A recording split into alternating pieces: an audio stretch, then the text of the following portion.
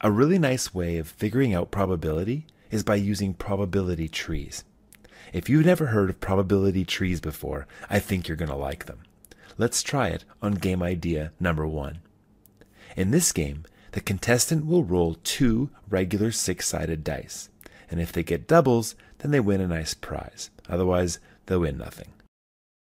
To begin, it would be helpful if we could first figure out all of the possible results. For the first roll, there are 6 different possibilities. That is 1, 2, 3, 4, 5, or 6. Good. We've actually just drawn the first branches of our tree. Well done. And now, let's deal with the second roll. No matter what our first roll was, the second roll is independent of those, as in it isn't affected by the first roll. And so once again, the second dice roll could still have 6 different possibilities, namely 1, 2, 3, 4, 5, or 6. And here's how we draw this. If the first roll was a 1, this branch here, then the second roll could still be a 1, 2, 3, 4, 5, or 6. Nice. And if the first roll was a 2, then the second roll is still either a 1, 2, 3, 4, 5, or 6. And we can do this for every one of the first roll's options. And there it is. We've completed our probability tree. Nice. Every unique branch there represents each of the unique possibilities.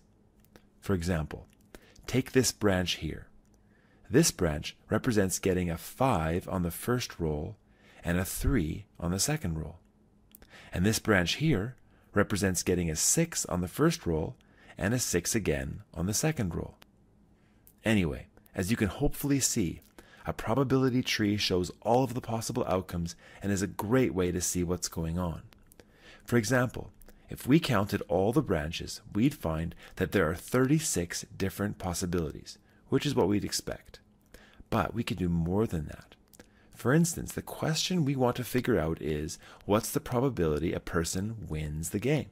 And they win by getting doubles. What do you think?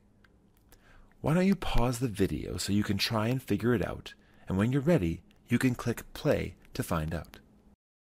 Well, the beauty of a probability tree is that it shows us all of the branches, or all of the different possibilities.